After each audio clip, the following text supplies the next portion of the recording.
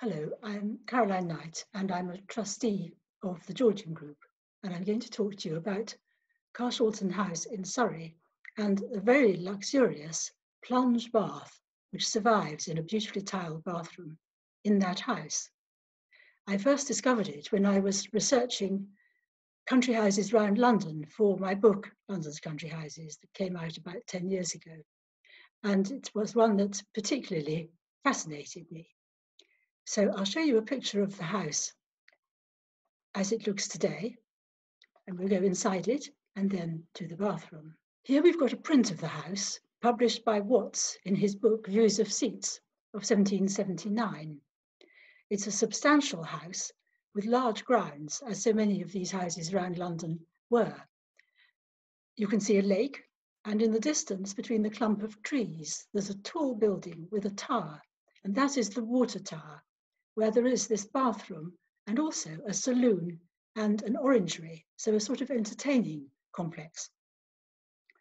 However, when the water tower was built, Charles Bridgman laid out a formal canal around 1715, leading from the house to the water tower, so it would have looked very different. And there were fountains also in some parts of the garden. Now, where is Carshalton? This is a simplified map showing you the River Wandle as it flows into the Thames, quite near Putney, so west of central London.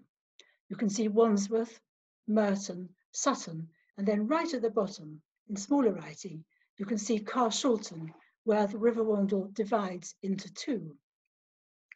This water supply is very important for Carshalton House and its bathroom, and is dependent on chalk springs coming from the North Downs. So the Wandle, although now a rather polluted little river, was a very clear and flowing river in the time when Carshalton House was built.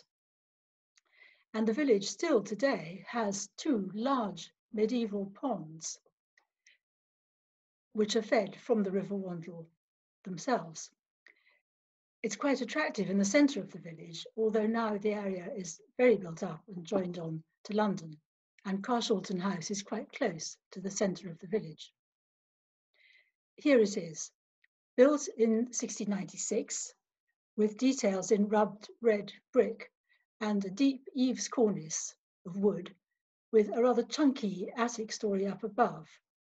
This attic story was added in the 1750s.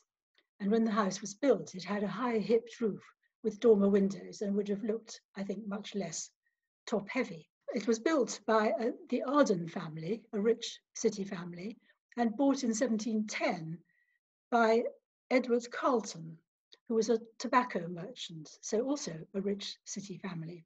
However, he wasn't paying his tobacco duty, and this led to his bankruptcy. So there are records, very useful records, showing that the house was luxuriously furnished with contents valued at £3,000. After he became bankrupt, the house had to be sold, and it was bought by Sir John Radcliffe in 1713, who bought the contents with it. So this £3,000 value was what he paid for these luxurious contents. He died only the next year, leaving his fortune to the University of Oxford and for the building of the Radcliffe Camera. And after his death, it was bought by Sir John Fellows, who had £86,000 invested in the South Sea Company, which was to crash disastrously only 7 years later. So this house was changing hands, like many of these houses around London, really quite often. Now I'll show you one interior, a very beautiful surviving painted room, probably by Robert Robinson, who's known to have painted several rooms. One survives in a school in London, and there are some panels from another room in the British Galleries in the V&A. So this really is a very special survival. It's a small room on the ground floor, quite close to the entrance hall, so probably a study or closet for the owner of the house. And this was probably painted around 1705, so before Fellows bought the house. Here is the water tower, which he commissioned soon after he bought the house, from Henry Joines, who was an architect and clerk of the works to Vanbrugh at Blenheim Palace. So I think we see some elements of Vanbrugh style in this building, with the big water tower in the centre, which has a lead cistern right up the top, up here. And then the tall windows here, which are of the orangery, which I'll show you in a moment. Built of brick with rubbed red brick detailing, rather like the main house. Fellows had a conduit built from some of the springs in the North Downs, bringing his own supply of water to this building, and a water wheel then pumped it up into the top of the tower, from which natural pressure was used to feed it to the bathroom in this building, also to fountains in the gardens, and to the house itself. So the house had unusually a very good, clean, clear supply of running water in the early 18th century. Here is the orangery as it looks today, rather utilitarian space, but with its great big arched windows, letting in as much sunlight as possible to keep the orange trees warm in winter. And then the sashes could be flung up so you could walk out onto the terrace where orange trees would be placed in the summer. I suspect that rather like Queen Anne's orangery at Kensington Palace, this would have been used as a summer supper room as well. So it's not just a greenhouse for plants, it's also part of this complex of buildings at Carshalton, which would be used to entertain guests. The bathroom itself has wonderful Delft tiles all over the walls. We can still see the black and white tiles on the bottom of the plunge bath, marble steps here leading down into it, and then these beautiful blue and white tiles outlining the architectural features, and the lovely soft, slightly greyish look of the plain tiles in between. So this really would have been the last word in luxury.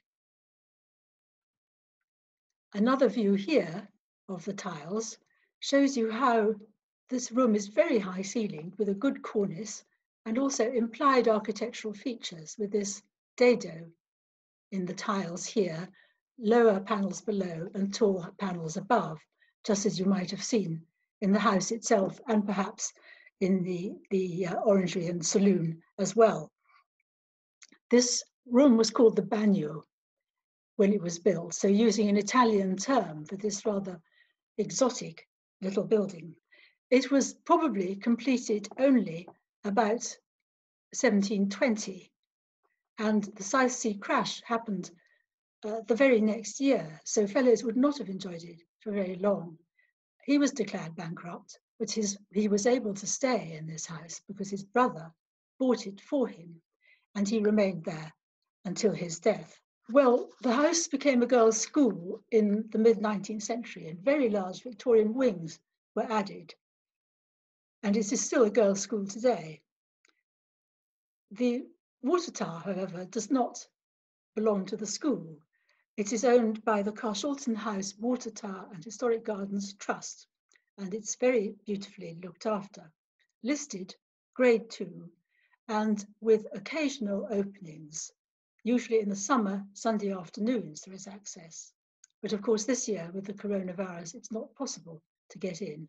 Hopefully, next year, you might be able to visit it.